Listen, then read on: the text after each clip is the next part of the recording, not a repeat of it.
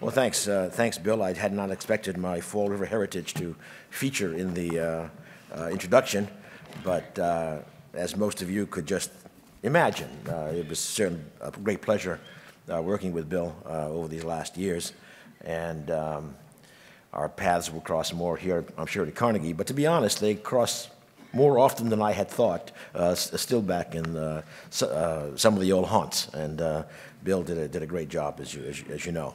I know this conference is looking at a very broad variety of nuclear topics, from security of the fuel cycle, to vulnerable materials around the world, to nuclear deterrence. The Department of Energy, has a similarly broad portfolio of all things nuclear, even as we lead in areas for the government in areas like clean energy technology, basic physical science research, but about 2/3 of our budget is devoted to advancing America's nuclear security and cleaning up the legacy of past nuclear arms development. President Obama's January 2015 nuclear security strategy stated that no threat poses as grave a danger to our security and well-being as the potential use of nuclear weapons and materials by irresponsible states or terrorists. And that threat, as people here know very well, is not static. Last quarter century has witnessed dramatic shifts in the global nuclear security environment. Cold War has ended, but thousands of nuclear weapons and large stockpiles of weapons-usable materials remain. Geopolitical instability and sources of potential conflict persist, especially in countries and regions with an active and indeed often growing terrorist presence. New technology and manufacturing processes continue to emerge, sometimes without a full understanding of the potential security risks that they may involve. Dual-use items, 3D printing, you name it. The concerns about climate change and rising demand for clean energy, on the one hand, risk increasing dislocations, and on the other, have led in many areas at least to growing interest in nuclear power and fuel cycle development, and that including research reactors. Consequently, an increasing number of countries with little to no experience in nuclear technology will be faced with the tasks of safely and securely managing nuclear facilities and protecting nuclear materials, including spent nuclear fuels. Finally, the emergence of additional nuclear-capable or nuclear threshold states, such as North Korea and Iran, is challenging the fundamental principles of the global nuclear nonproliferation regime. Our National Nuclear Security Administration, NNSA, headed by our Undersecretary and Administrator for Nuclear Security, Frank Klotz, who I believe is here somewhere, is tasked with ensuring that America's nuclear weapons remain safe, secure, and effective without testing, while working to combat proliferation, secure vulnerable materials, prevent nuclear terrorism, and respond to potential nuclear disasters. Further, our Naval Nuclear Propulsion Program ensures reliable operation of the Navy's nuclear-powered fleet, including 73 submarines and 10 aircraft carriers. Our Office of Nuclear Energy, organizationally under the Undersecretary for Science and Energy, is working to support the next generation of advanced nuclear reactors, including small modular reactors, while ensuring that our current fleet has the technology needed to remain safe and efficient, and advancing viable consent-based nuclear waste solutions. The work on nuclear fuel cycles clearly intersects the nonproliferation agenda, and collaboration between nuclear energy and NN, in fact, is both essential and quite active. And the weapons cleanup program that I referred to earlier in the budget is under the Undersecretary for Management and Performance. But all I want to emphasize there is that this broad nuclear agenda at DOE engages all three undersecretaries: NNSA, Science and Energy, Management and Performance. And that's why recently we established, and I personally chair, a new Nuclear Policy Council that provides a venue for senior folks at DOE to exchange ideas on cross-cutting nuclear issues and to charge appropriate policy development. Excuse me, too much travel. Let me turn to the nuclear fuel cycle. As we work to fulfill the global demand for affordable, reliable, and carbon-free energy, nuclear energy clearly has an important role to play here in America, we think, and around the world. Today, it accounts for more than 80% of carbon-free electricity in the United States. And last year, the United States nuclear fleet produced 90% of its maximum generating capacity, the highest level ever recorded. However, we also have to consider carefully the nuclear fuel cycle, both from a national security perspective and also from the energy security perspective. Let me start with national security. I know that the P5+1 negotiations with Iran are in the minds of many here, and I can't say much specific about this now, but I did spend all of last week in Switzerland as part of the U.S. delegation headed by John Kerry, Secretary Kerry, to the Iranian nuclear negotiations. These negotiations, again led by the state and the White House, draw upon other agencies in their areas of expertise, and not surprisingly, that includes the Department of Energy. DOE is able to draw upon a vast scientific and technical expertise base from across our national laboratories and other sites. So I just wanted to emphasize that, frankly, while our role has become more visible over the last month, I just want to emphasize that the department has been engaged all throughout these negotiations, providing extensive technical advice and input to underpin our negotiating position. Almost 10 labs and sites, in fact, have been called upon in supporting the various positions that the United States is called upon to analyze in these negotiations. For example, DOE has done analyses of Iran's nuclear fuel cycle in order to provide technical recommendations on topics like enrichment, R&D, and breakout timelines. Similarly, the Iraq reactor and the plutonium pathway to a weapon has been analyzed. The analysis is rigorous and central to the discussions because we need to be very clear, and the international community needs to be very clear about what we are getting in technical dimensions of a possible agreement. On the Iranian side, I want to emphasize that Dr. Ali Salehi, head of the Atomic Energy Organization of Iran, also joined the talks, in effect putting the heads of both countries' nuclear organizations at the table. That's all I can say about the negotiations at this point, but our engagement in these talks is, again, just one example of the department's deep involvement in the security of the nuclear fuel cycle. And as you know, the discussions will resume within days. Of course, nonproliferation is only one piece of the nuclear fuel cycle. These efforts go hand in hand with the Department of Energy's work to increase the energy security of nuclear energy as well. The U.S. has enforced 22 civil nuclear cooperation agreements with 49 partners, fostering the development of over 70 gigawatts of clean nuclear power worldwide. These agreements not only facilitate access to the safest and most advanced civil nuclear technology commercially available, but ensure that transfers of U.S. technology are consistent with U.S. nonproliferation commitments and the highest safety and security standards. And linking back to the nonproliferation discussion, we worked through these agreements to encourage our partners to rely on the global market to fuel these reactors rather than pursuing indigenous enrichment and reprocessing capabilities.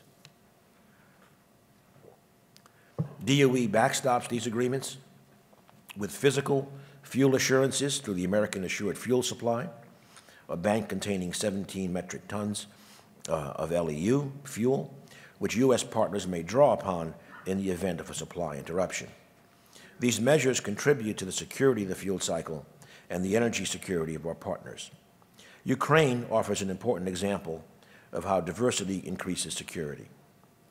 There's been widespread coverage regarding Ukrainian reliance on Russian natural gas, and of course European reliance on gas as well. But what many don't realize or think about is that Ukraine relies upon nuclear power for half of its electricity And of course, the nuclear fuel for those reactors was 100% sourced in Russia, supplying Russian origin reactor technologies. When Ukraine gained independence from the Soviet Union, the only manufacturer of fuel suitable for their reactors was Russia. Again, a situation that is replicated in a number of other countries. So after independence in 1991, U.S. experts from the Department of Energy began working with Ukraine to address its lack of fuel market options for its Soviet-designed reactors, which represent approximately half, again, of the country's total electricity generation. In 1999, the Ukrainian government formally requested U.S. assistance to develop additional nuclear fuel supply options, which led to a formal agreement in 2000 to qualify a U.S. vendor as an alternative nuclear fuel supplier. The government chose Westinghouse through a competitive process to design and manufacture the fuel assemblies. The research went forward with little fanfare as Westinghouse, U.S. National Lab personnel, and their Ukrainian counterparts worked together to design a Western fuel assembly that could work in a Russian-designed reactor with Russian and Western fuel. In 2005, we began testing assemblies in one reactor at the South Ukraine nuclear power plant. By 2009, Westinghouse fuel began commercial qualification side by side with Russian fuel, and by 2014, all of the Westinghouse commercial assemblies had operated successfully without issues. The research and development cost was around $70 million over the lifetime of the project, but the return on that investment is many times over that initial investment. Today, Ukraine has an alternative vendor for its nuclear fuel. Other countries with Russian-designated reactors have, Russian-designed reactors, I keep saying that, have a viable and reliable choice of vendors. And Westinghouse has the opportunity to finalize contracts abroad, and this could mean an increase in U.S. manufacturing jobs. Russia's influence over Ukraine's access to nuclear fuel is only part of the energy security equation. Nuclear waste was in many ways equally important. If Russia stopped removing the used fuel after a period of time, Ukrainian reactors would not be able to operate due to a buildup of used nuclear fuel. Another outcome of the agreement with Ukraine is a contract with another U.S. company, Holtec International, to build a used fuel storage facility inside Ukraine. The construction cost for the Holtec facility is estimated at about $300 million, meaning the facility will pay for itself in less than 2 years. An in-country storage facility, again, gives Ukraine an option, the option to pay Russia to take back used fuel or to store that used fuel locally, diversifying its options. This reminds me, of course, reminds us of the importance of making progress on the disposition of nuclear spent fuel and high-level waste. Russia's willingness for spent fuel return of Russian origin fuel can be an important non-proliferation advantage, basically an approach to what is sometimes called fuel leasing, while additionally providing them potentially competitive advantage.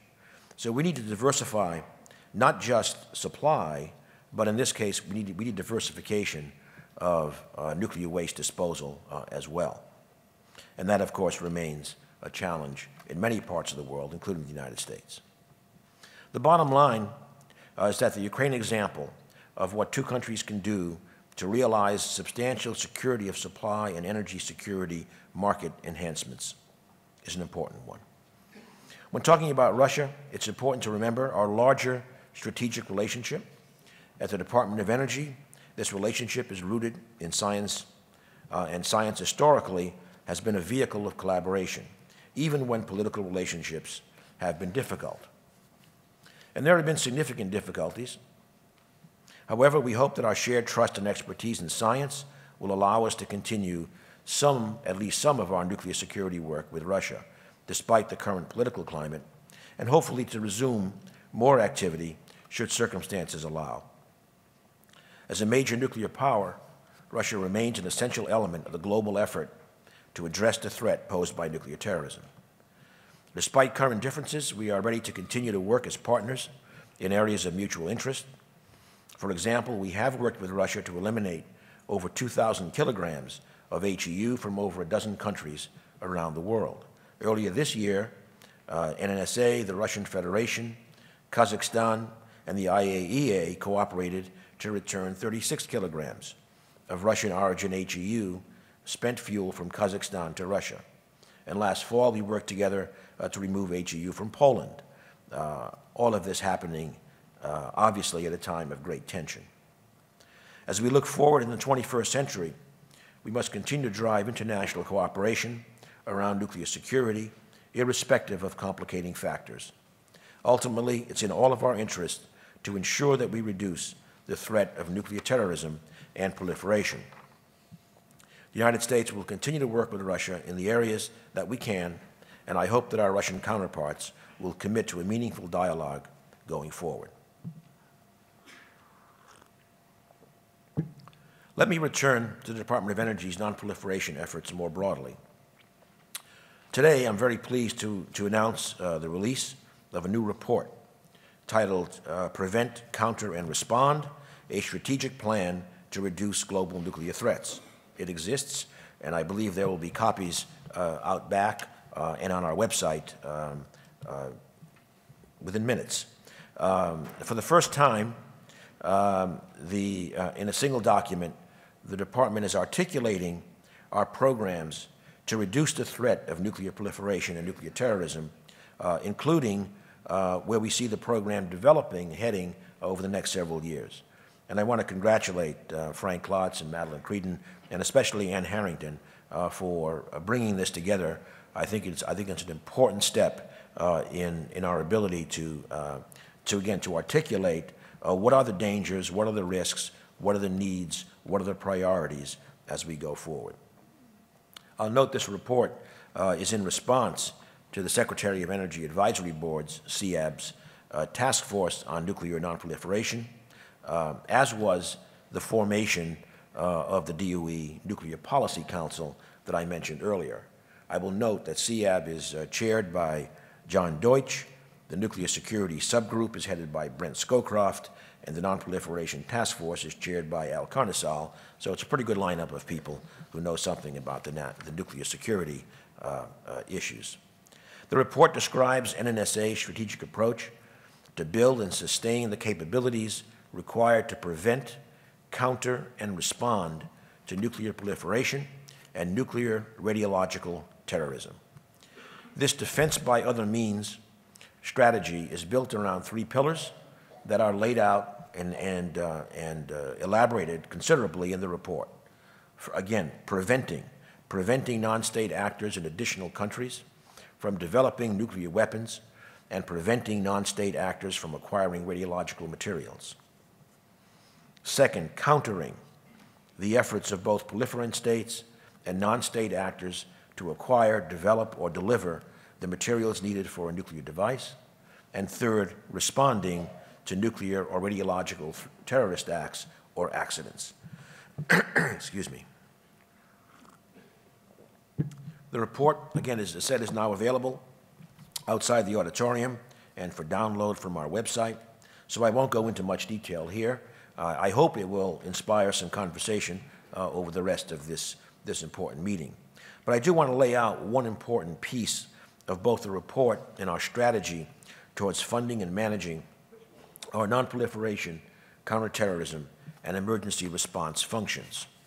Our FY16 budget request, which went to the Congress in February, proposed the transfer of the nuclear counterterrorism and incident response and the counterterrorism and counterproliferation programs from the weapons activities of NNSA to the Defense Nuclear Nonproliferation appropriation. This realignment, we feel, will concentrate funding for reducing global nuclear dangers in one place. It will also consolidate funding for critical R&D to support counterterrorism, emergency response, and nonproliferation initiatives. The restructuring cuts redundancies across programs, strengthens complementary missions, and we think provides greater clarity on the on the totality of the program and the funding requirements. So we think this change just makes sense. Together, these programs execute one of NNSA's enduring missions to limit or counter the spread of weapons of mass destruction, advance technologies that detect the proliferation of weapons, eliminate or secure inventories of surplus materials, provide a trained response to incidents worldwide, and address hostile nations or terrorist groups that may acquire nuclear devices. In moving to close my remarks, I'll emphasize that, as you all know, the President has made eliminating and securing nuclear material, reducing nuclear stockpiles, and increasing global cooperation a pillar of his foreign policy. Last summer in Berlin, the President echoed the vision he first put forward in his 2009 Prague speech, calling on the global community to secure vulnerable materials, decrease the number of nuclear weapons, and build a sustainable and secure nuclear energy industry. A critical driver of our nuclear security agenda has been President Obama's vision, and particularly the Nuclear Security Summit process that he launched in 2010. As the President has said himself, what's been most valuable about these summits is that they are resulting in concrete actions that make the world a safer place. The first summit was held in Washington with 47 delegates, including 38 heads of state or government, the largest number convened by a U.S. president since the 1945 UN Conference on International Organization. In 2012, the second summit was held in Seoul, and the third summit was held in The Hague in 2014. And President Obama has announced that he will host a fourth summit in the U.S. in 2016. One of the largest commitments made at a nuclear security summit was the pledge by the United States and Japan to remove and dispose of all HEU and separated plutonium from the fast critical assembly in Japan. The joint project involves the elimination of hundreds of kilograms of sensitive nuclear material to help prevent unauthorized actors, criminals, or terrorists from acquiring them. Earlier this month, I hosted Dr. Toyoshi Fuketa, Commissioner of the Japanese Nuclear Regulation Authority at DOE headquarters, to talk about how we can continue to move this towards completion. Our very positive discussion was the result of over a dozen meetings between U.S. and Japanese teams since the Hague Summit last year, during which our experts have tackled and overcome a host of challenges. Indeed, we are still hoping that we will be able to launch the return of this material in 2016. I use this example to demonstrate our commitment to making these summits action-based meetings with clear deliverables coming out. I'll also note one other part of the Hague Summit that was interesting, a new approach to highlighting the nuclear challenge for leaders, namely a tabletop exercise involving radiological sources. We need to keep thinking creatively about how we elevate the priority of these nuclear security challenges, and that, I thought, was one eye-opening exercise for leaders from many, many countries. So again, in closing today, I'll note that we covered a fair number of the topics on the nuclear security agenda, but today, at least not the maintenance of a safe and secure and effective nuclear stockpile in the absence of testing. I know that Administrator Klotz will participate in a panel this afternoon, and I'm sure we'll engage in those discussions, and how the Department of Energy's technical capabilities allow for a stockpile that is safe, reliable, and effective without testing. I think later on this year we will also be, reflecting more on what I think is a remarkable achievement for our national security, namely the new paradigm that was established nearly 20 years ago called science-based stockpile stewardship. It is absolutely foundational to a no-test regime. The United States remains committed to ratifying and entering into force the CTBT, which will lay the groundwork for a world with diminished reliance on nuclear weapons, reduced nuclear competition, and eventual nuclear disarmament. And I encourage you all to stay for that discussion that Frank Klotz will be engaged in, as well as other exchanges at this conference. So let me again say thank you to Carnegie for hosting this important conference, and thank you all for your dedication to these critical issues. Thank you.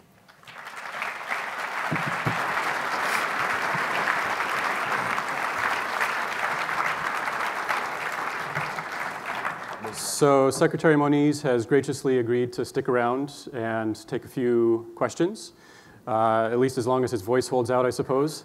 So I would ask that you please line up. There will be a few people in each of the aisles that have microphones. I would ask that you step to the microphones and please state your name, your affiliation, and ask briefly your question or comments.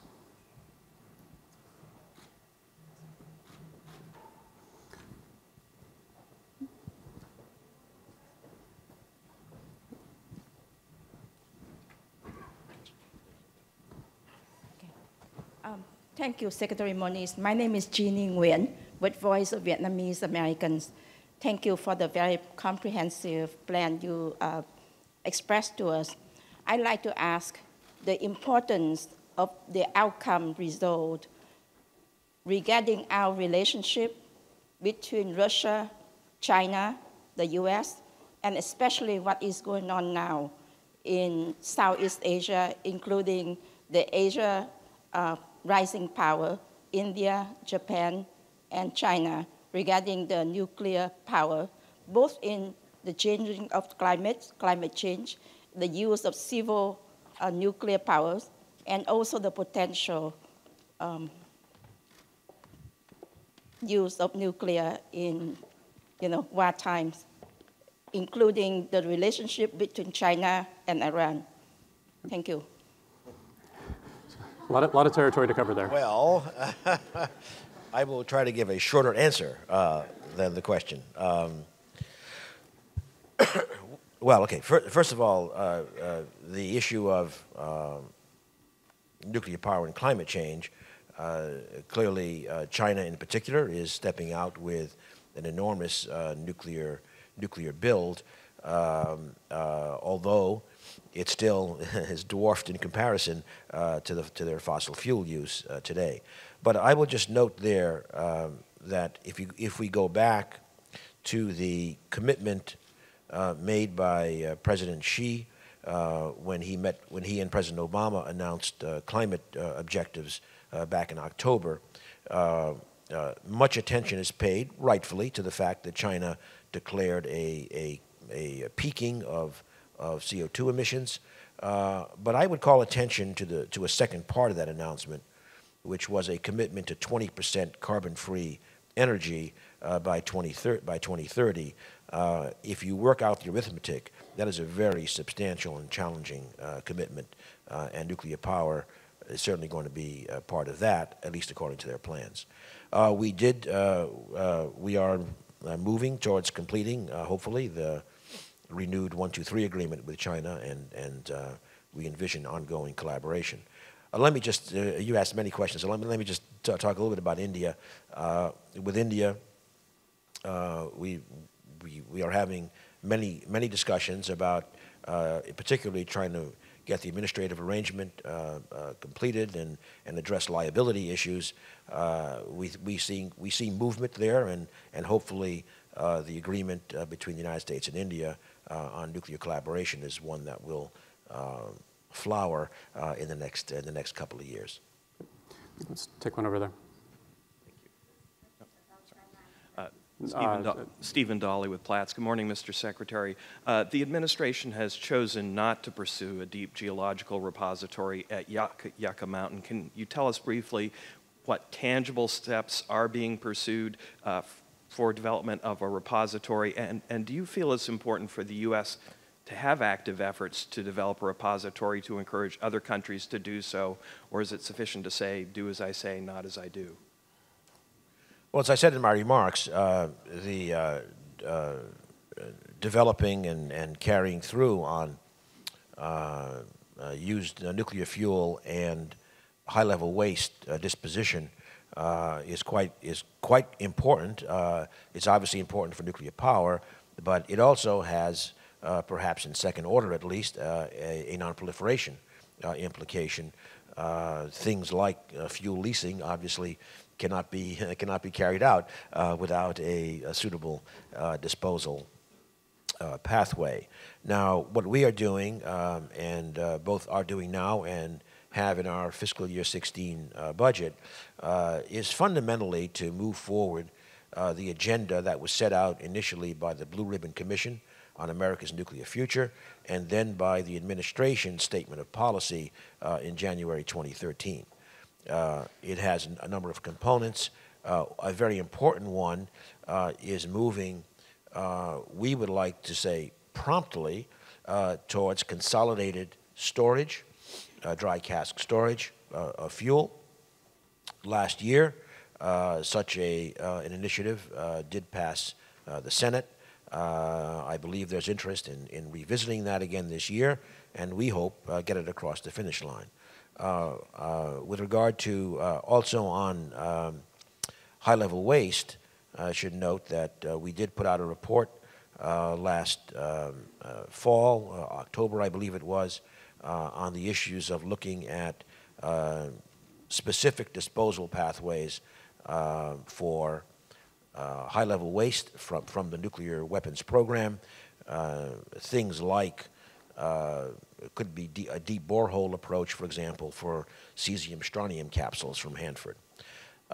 Very importantly, I think in our FY16 budget, in addition to carrying on the technology development and characterization work for 3 different geological media, we have in there about $30 million to advance, you might say, generic activities towards consent-based nuclear disposal facilities. We remain convinced, as was the Blue Ribbon Commission, that the only way we're going to get over the finish line is through a consent-based process, and we will start a set of generic activities with the FY16 budget. Thank you. In the middle here, please. Warren Stern, Brookhaven National Laboratory. Thank you, Mr. Secretary, for an excellent introduction which addressed a range of topics from safety, security, nonproliferation, emergency response. In the bureaucracy, each of these topics is often addressed separately. Indeed, you talked about the Ukraine Fuels Qualification Program and the Spent Fuel Storage Program, which were part of our nuclear safety program.